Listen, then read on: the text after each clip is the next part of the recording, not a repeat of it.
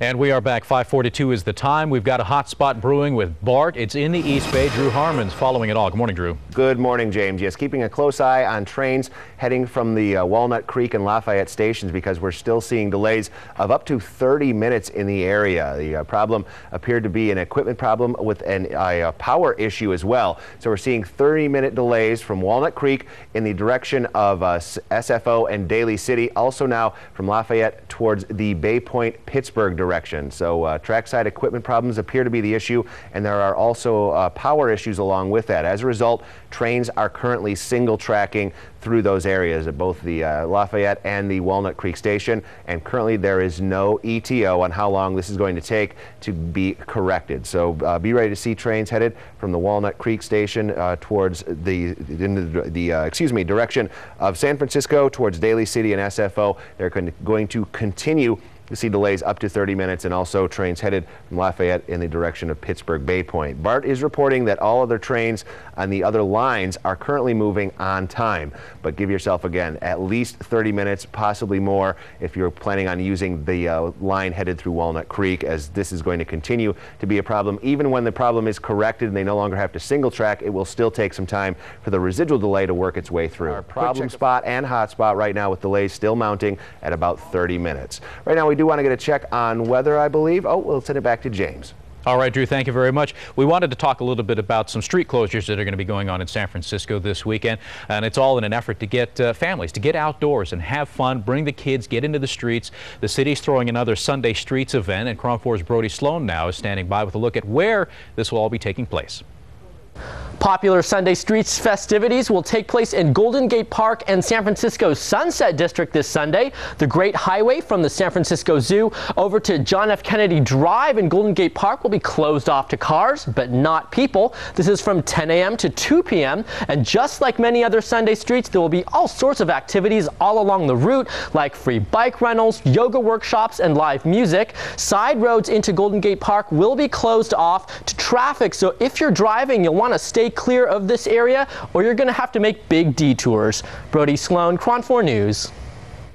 All right, also making headlines this morning, Judge Sonia Sotomayor will be sworn in tomorrow as the first Hispanic Supreme Court justice. She won Senate confirmation yesterday. The vote was 68-31. This is video of her leaving a federal courthouse there in New York, where she actually watched the vote on a television inside. President Obama, as you imagine, very happy about this. He praised the Senate vote, saying it breaks another barrier and brings us closer now to a more perfect union.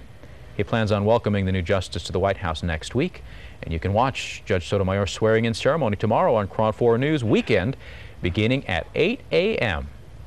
All right, 5:46 time. Let's get over to the Weather Center now. Evelyn Taft has an eye on the forecast for this Friday. Good morning, Ev. Good morning, James. And an eye on the fog this morning, an eye on the Bay Bridge. A gorgeous shot for you. You'll see not too much cloud cover to contend with, but we are seeing some of it into Oakland, also seeing it spanning into the Livermore Valley, keeping it warm as we enter the following work week. James? All right, Evelyn, thank you much. We've got to take another break here, but we'll be back in a minute. As we go, though, a live picture from our hot spot this morning, traffic-wise. Take a look there.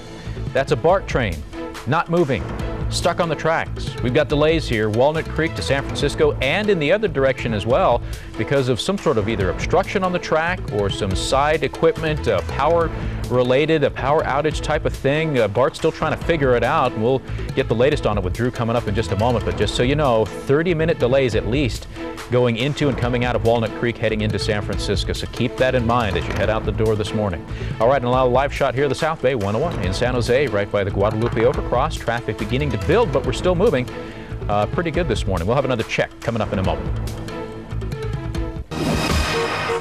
Welcome back to the KRON 4 Morning News. Keeping our eye on a problem with BART. This is our camera located at the Walnut Creek BART station with a train not moving, and it hasn't been moving for a while now because of a trackside issue that includes a power problem. Trains are having to single track through Walnut Creek and Lafayette right now, and as a result of that, we are seeing delays currently at about 30 minutes in both directions. Other trains within the system on different lines currently running on time, but this line seeing delays of 30 minutes in both directions. headed both towards Daly City and SFO and towards Pittsburgh Bay Point.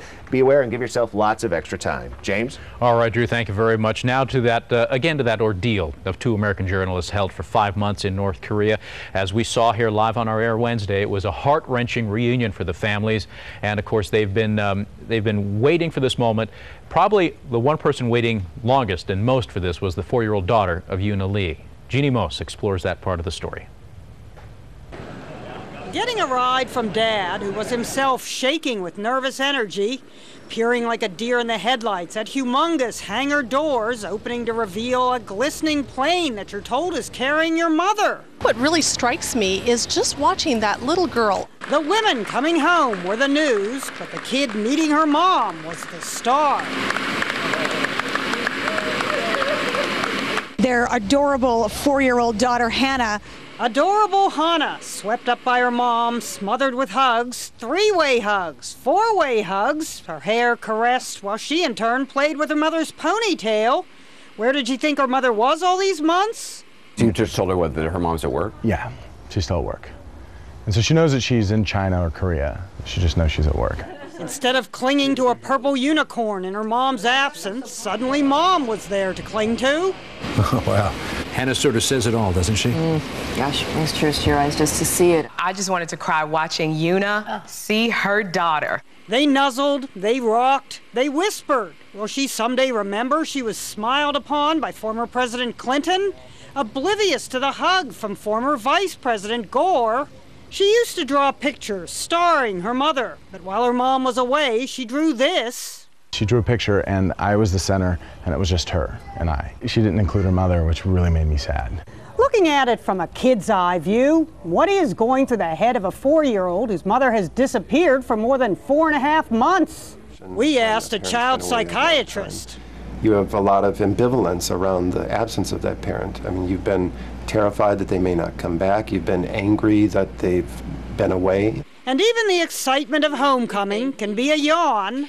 We could feel your love all the way. When Hannah's mom was away, she always says stuff like, we're at home. Oh, Mommy will be home in a couple days, or Mommy will be home soon, or I'll do this when Mommy gets here. Well, she's here, forehead to forehead, cheek to cheek. Jeannie Mose, CNN, New York.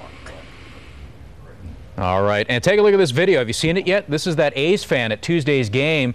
Officers were asking him to leave the park. He was being ejected. He was apparently drunk, being belligerent, being vulgar. Oh, and they tased him. That's how it ended. They tased him. You saw that officer shoot that taser into his back. You see all the seats cleared around him? That's because all the fans moved away. They were so disturbed by this guy, and that's when ballpark officials had to come in and try nicely to ask him to leave. He wouldn't. Apparently, at one point, he was mocking the officers. He wouldn't get up, and that's when, look, watch the officer there on the left side holding that yellow device. That's the tasing gun. And once, there it is, boom, shot in the back, and there he goes down 3 times, apparently. I don't know. What do you think? Should they have tased him? Was he belligerent enough to warrant that, or is it a case of you just need it? If the officers tell you to move, you move, and if you don't, you know, you continue at your own peril. I don't know. We'll be exploring that more throughout our next hour with Mark and Daria. 5:56 is the time. We'll come back though in a moment with more headlines, weather, and traffic just ahead. Let's go outside, give you a live look this morning, the Bay Bridge span. And as we look at the Bay Bridge span, I'll tell you, your commute coming into San Francisco on the roads are fine. If you're taking BART though, we've got a hot spot in the East Bay at the Walnut Creek station. There's something on the tracks out there. BART's trying to get a handle on it, trying to get it cleared, but they're doing one-way tracking right now, and that's causing delays in both directions. We'll have a full look at it coming up in a minute.